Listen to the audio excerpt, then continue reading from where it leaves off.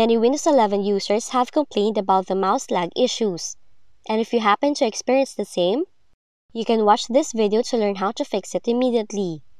Now for the first fix, use Windows 11 built-in Bluetooth troubleshooter by navigating to Settings, go to System, select Troubleshoot, then click on Other Troubleshooters, and run the Bluetooth troubleshooter. Additionally, you can also update your Bluetooth drivers just by going to the Device Manager, click Bluetooth Devices and Drivers, right-click on your Bluetooth mouse driver, and select Update Driver to install the latest driver version. But if you're still experiencing the same problem, select Uninstall Device. Lastly, you can tweak your registry editor. Do it by searching regedit,